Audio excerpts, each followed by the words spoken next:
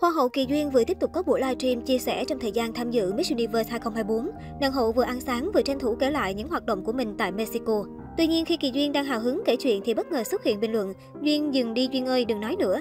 Ngay lập tức, Kỳ Duyên nhăn mặt tỏ ra khó hiểu khi bị nhắc nhở như vậy. Nàng hậu đáp lại: "Cái gì vậy trời? Duyên dừng đi Duyên ơi, đừng nói nữa là sao bà? Tôi livestream phải cho tôi nói chứ." Sau đó, nàng hậu làm động tác thể hiện thái độ bó tay trước lời yêu cầu vô lý này và tiếp tục chia sẻ câu chuyện của mình. Cũng trong livestream, Kỳ Duyên tiết lộ chế độ ăn uống mà ban tổ chức dành cho các thí sinh Miss Universe 2024 rất lành mạnh, kỷ luật. Vì thế mà một số thí sinh có chút phàn nàn. Hôm nay là sang ngày thứ 6 rồi mà hầu như tất cả các món ăn giống nhau hết, chỉ có ăn mấy đồ healthy salad đồ đó. Chắc cuộc thi cũng muốn thử xem là bạn nào kỷ luật, tại vì Duyên để ý đồ ăn ở đây rất healthy, rất kỷ luật luôn. Ức gà, lòng trắng trứng, cơm chỉ có cơm gạo lứt thôi và đồ ăn ở đây rất nhạt. Có rất nhiều thí sinh phàn nàn về đồ ăn, về lịch trình của bọn mình rất bận, rất mệt. Có những hôm 1 giờ sáng mới về đến khách sạn. Xong sáng sớm Duyên phải dậy từ 4 giờ rưỡi sáng để trang điểm lên đồ, xong rồi sau đó là thực hiện các lịch trình tiếp theo. Mọi người phàn nàn chế độ dinh dưỡng ở đây chỉ có ức gà, lòng trắng trứng, phô mai, trái cây. 6 ngày hôm nay ngày nào cũng y chang vậy luôn, không thay đổi gì, kể cả buổi trưa cũng ăn duy nhất một hãng salad đó thôi.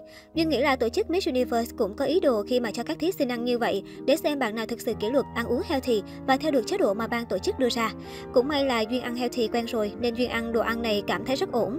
Theo đó, trong khuôn khổ sự kiện, khoảnh khắc chủ tịch Miss Universe tay bắt mặt mừng khi gặp Kỳ Duyên gây sốt trên mạng xã hội. Từ đây người hâm mộ cho rằng đại diện Việt Nam đã gây ấn tượng trong mắt người đứng đầu cuộc thi.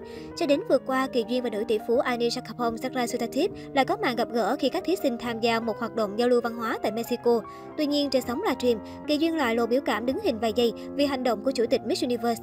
Theo đó, khi đại diện Việt Nam có hành động muốn ôm bà Ani để thể hiện sự thân thiết, thì bà đẩy Kỳ Duyên ra, khuôn mặt cũng có phần căng thẳng. Cứ ngỡ giữa cả hai có sự không hài lòng hoặc trục trặc. Tuy nhiên thực tế, nữ chủ tịch chỉ muốn nhắc nhở Kỳ Duyên đứng thẳng để nhìn thấy rõ sắc Việt Nam đang đeo phía trước. Sau khi có bức ảnh chụp chính diện thì cả hai vẫn vui vẻ thoải mái tiếp tục chụp ảnh ôm nhau. Trên trang cá nhân, Kỳ Duyên cũng hào hứng đăng những khung ảnh của cô và bà Ani để flex với công chúng. Doanh nhân Thái Ani là người chuyển giới đầu tiên làm chủ tổ chức Miss Universe.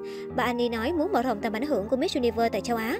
Nữ doanh nhân cho biết sẽ có những điều đổi mới đột phá để tạo thương hiệu Miss Universe mới. Sau 3 ngày thể hiện ở Miss Universe 2024, đại diện Việt Nam được xếp hạng thứ 18 trong hơn 120 người đẹp tham dự cuộc thi. Mặc dù kết quả này chỉ dựa vào những quan sát đánh giá từ các diễn đàn truyền thông quốc tế, chứ chưa phải là thứ hạng chung cuộc, nhưng phần nào thể hiện Kỳ Duyên khá nổi bật ấn tượng.